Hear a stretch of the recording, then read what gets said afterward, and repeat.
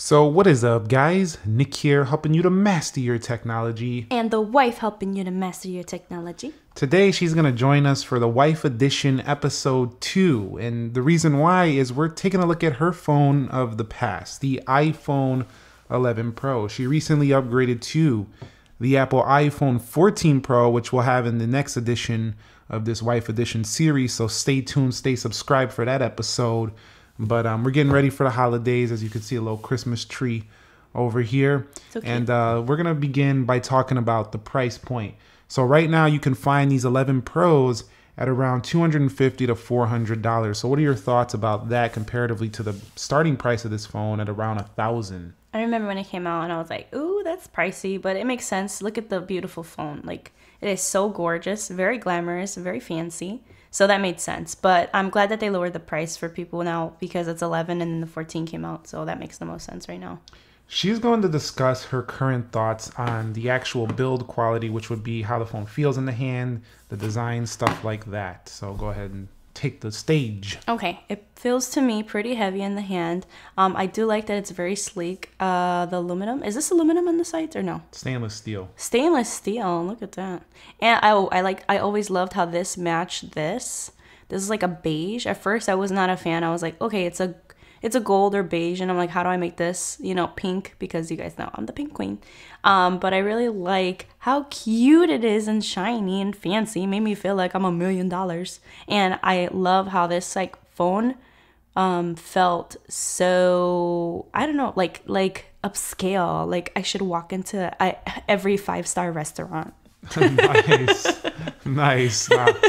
Now, my thoughts on this phone is quite similar, just a very premium feel. What I particularly like about this versus the squared edges is just how more comfortable the rounded corners of this phone felt while maintaining that similar premium build we see today. The cameras do look laughably small by comparison to the current 14. No, this is normal. This is beyond normal. Maybe this is normal and this is ridiculous on the it makes sense. I think this makes sense because you want a fancy look, right? So you don't want the cameras to be sticking out all obvious versus like the new phone that came on. These are like gigantic. So iPhone 14 or 11 Pro still, I think for $250, $400 in December 2022 still feels quite premium to say the least. We're going to move on now to the display quality. We're talking about a Samsung built OLED display tuned by Apple, which basically is very bright and colorful. So looking at this panel right now in 2022, what are your thoughts on this thing? Like, is this something you would still use? Is it something that like you just love the newer panel more, or it's like about the same? I mean, I never imagined this with the iOS 16. So like the fact that it has iOS 16 now and the update, obviously I could easily go from the 14 back to this one, like because it has the same software, but it looks really good. I don't know, I'm liking it. The quality is still good. Yeah. And what about the notch being bigger and versus dynamic island? Okay, I forgot about that. Okay, no, this is fine. This is fine. For the average user who's like, I want a fancy phone, I want something that looks upscale, I want something that's like really sleek but also stylish, this is the phone for you because it doesn't matter. This does not matter at the end of the day. It does. What about this slower 60 hertz? Do you even notice that really? Because a lot of people don't really notice. No, I don't because I'm just using the phone. I just like, oh, well. So basically, what about the size? Because the size is a little bit smaller, 5.8 inches. Yeah, I was correct. The screen size of the 11 Pro, 5.8 inches. We went up to 6.1. So what do you think of that at this point? Is that size still... I don't know. This was like, okay, so the new iPhone 14 that they came out, 14 Pro that came out, I feel like that's too big for my hand. I feel like this was very manageable. The only thing was when I'm holding it, can I show you how I was holding it back in the day when I would use it? I would always lean my phone like this on top of my pinky. And right here, this would get heavy after a while because the phone itself is... like, it is sleek, like I said, but it is kind of heavy. And I'm guessing because the materials they use. But this is really fancy. I miss this. It always reminds me of a mirror. It's just so reflective. I like that a lot. Yeah. So for me personally, the 60 hertz as a pro phone doesn't really feel pro in 2022 if you're a geek into tech like I am.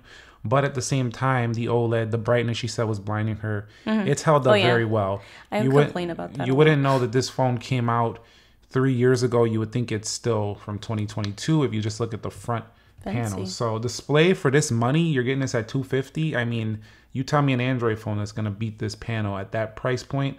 You can see the OLED specs, but Apple does it a little bit more premium. So this is a good steal for a display right now if you wanted to pick one of these up used.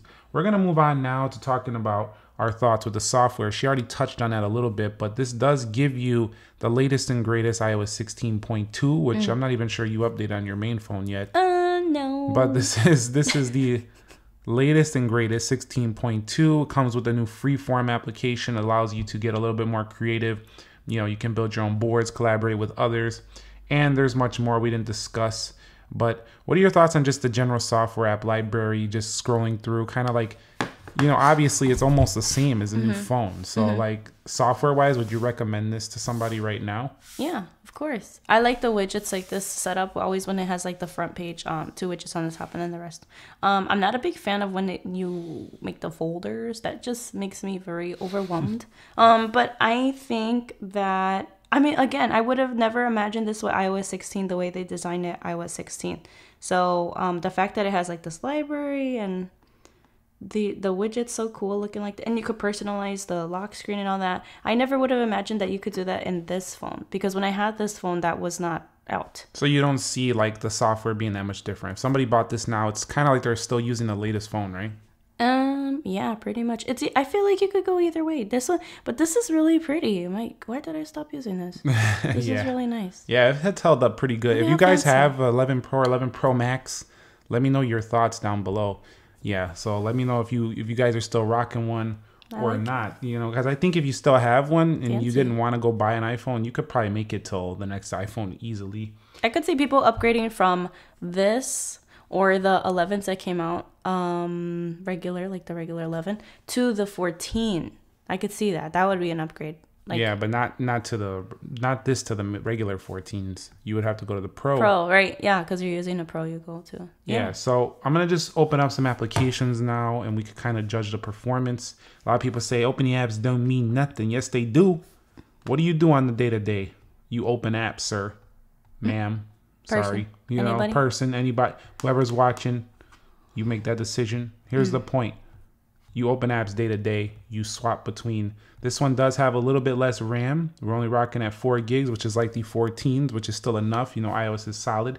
But honestly, you were scrolling through already. Do you see a major problem with performance? No. The one thing I remember was this was the first phone I had that, because of its ultimate brightness, unlocked. I was like complaining all the time, like, baby, it's hurting my eyes. Yeah. So that's like one thing I remember. Because your newest iPhone is way brighter than this phone. Yeah. This is an 800 nit. This was one of the first times they started jacking up the brightness from the 650 nits or 625, whatever it was. They started jacking up the brightness with the 11 Pro. Now even the base 14 models have the same brightness as this phone. But back in the day when this came out, this was super bright. Oh. It reached the brightness level also of like the MacBook. If anybody here watching this has a MacBook, you guys would know too. Like when you put the brightness all the way high, it's like equal to the one on the phone here. But performance wise though, it's still solid. Fast. There's not real. It definitely gets a pass here if you wanted to pick one up. Love it. Talking about the camera system, I think for me personally, watching her use this phone and going to the new ones, I don't even ever hear her say, "Oh, this one's so much better." It's like for cameras. Yeah, like I don't know if you've even noticed how is this one still good? No. What do you think? Oh yeah, yes. I haven't. Number one, no. I said no because I didn't notice. And number two, look at how nice. Show the picture. Look at that. Yeah. Look at the detail. I'm going to show you some samples in a little bit. We're going to take a little break and show you some samples. Beautiful. Definitely, what do you think of this versus like your newer 14 Pro, the upgrades? Are they massive? Oh, hey, everybody. Hey. Oh, wait, I'm looking at the... Oh, hi. How you doing? I like the upgrade in the camera. I don't know. Man, I miss that small size. Can you show in the back? No, babe, the little circles. I love that. Man, I wish they kept it like this, but with the technology of the bigger ones. But we're talking about the quality though here. Should somebody buy this for quality at $250 right now? $300? Are they getting a steal? Yes, I think so. I think so. As long as that's what I was gonna say. As long as the video records in 4K, if you want to make your own videos, then yeah, that's good. So yeah, It's Wait, definitely, she's not really the camera expert. She pulls the phone out and takes a photo, calls it a day. I don't do those micro shots and all that. And that's a good example of what a regular user's like. They don't come in here and start playing with all this 16:9, this more technical stuff. As a matter of fact, she asks me sometimes how to do things. Yeah, I'm like, with the camera. Oh my God, literally yesterday, we were in the car. And then what had happened was I asked him, okay, if the HDR video is turned on, does that mean HDR photos? Like, how do I turn it off? Because I didn't like how iPhone was taking such sharp photos. Like, it was nice, and then it would do this thing Basically, where it I went told sharper. her you have to go on the settings to tweak the HDR. She did not know that. Did not know. We figured that out. Let's move on now to talking about battery life on this phone. So, battery life here, you know, something she hasn't used in a while, but she's not the largest battery here. But definitely, the iPhone 11 Pro can get through a day with medium use. So go ahead, take the stage. Okay, so what happened was, see this, I'm not good with charging iPhones. I'm notorious for this. Ever since I had the iPhone 7, I remember, ever since I had the iPhone 5S, and that was my first iPhone, I drained the battery by not charging it. That's my skill. So. But how long did this phone last? All day. All day. Oh my gosh, I remember bringing this to work. And everybody noticed, and everybody was like, "Ooh, fancy phone, bougie." Well, now she doesn't really, use this that much anymore. So I could tell you it does get warmer than when it first came out, but battery life is usable. It's definitely, if you pick this up now, December 2022, this baby is usable for sure. We're gonna wrap this video up with a few quick things. Audio performance has improved on the newer phones. They're louder for sure. So yeah, a lot of people don't really pay attention to that. They just play their songs. So yeah. Wait. What? Okay. So does this phone have the speakers on top? Yes, and all of the iPhones since like the 11 Pro. Where? Let me see. It has it's integrated up there. Yes. Oh, I thought it's always. No, oh my not gosh. that. It's like it's kind of under the screen. Whatever. It's down here too. It's a stereo speaker setup. It's louder and better on the newer phones, obviously, but this is still solid. Nobody's gonna complain. The next thing I want to talk about is 5G. Have you noticed 5G being a game changer for mobile performance, internet speed on the go? Is it something that they're going to miss too much? Okay, first of all, I did not have 5G when I had this phone. Like, 5G was not out yet. So, but no. No, so you don't really notice, even though 5G is way faster. Well, but I mean, now that it's on here now, like this is a completely revamped phone with the new software on here and like 5G on here. It's a different ball game. This is not 5G though. Only the 14 Pro is 5G. I'm asking you, have you noticed the internet speeds much faster on your newer phones? Yeah. Yeah. So you will be at home because we got Wi-Fi. Well, that's not. We're talking 5G mobile performance. On the go, when you're out and about at school, you're out and about on the road, like when you're out of the house. Has your internet speeds got faster on the newer phone versus this one? I'm gonna say yeah. Yeah, so definitely you're gonna be sacrificing a little bit with that. But I'm gonna tell you right now, most of the time you're not getting the strongest 5G performance, so you'll be able to get through the day. You'll be fine with this for at least another year if you wanted to pick this up, or even a couple years. Lastly, a couple other things before we discuss the final thoughts. This has a lower resale value. So if you pick one up, you're not getting a lot back for it. So you better, if you're buying this just for a secondhand iPhone or to use it, remember that you're not getting a lot of money back. You're not going to buy this and sell it and make bank. It's just not happening. But you're buying this to use it. But I hope you like gold because it looks nice. Yeah, and we're going to discuss our final thoughts.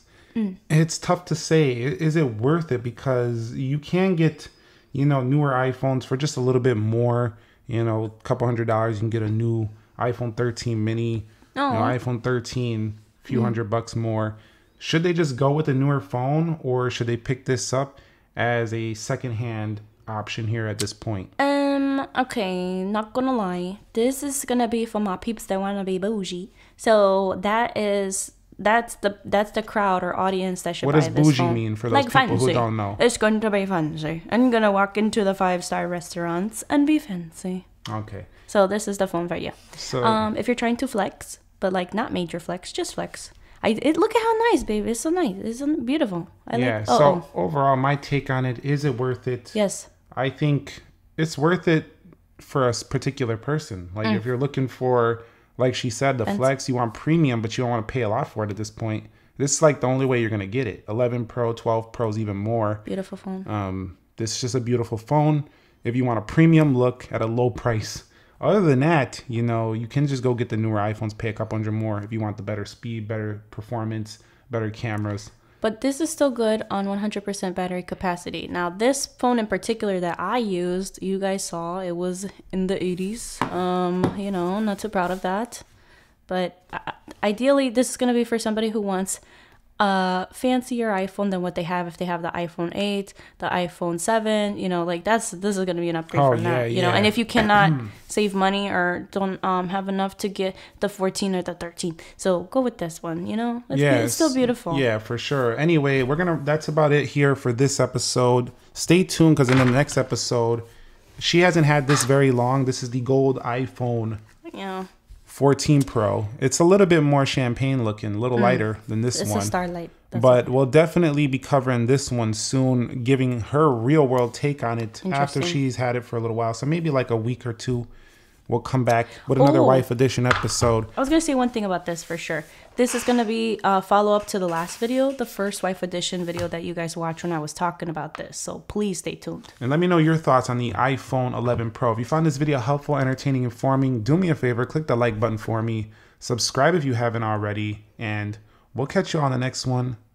Be sure to be well and peace.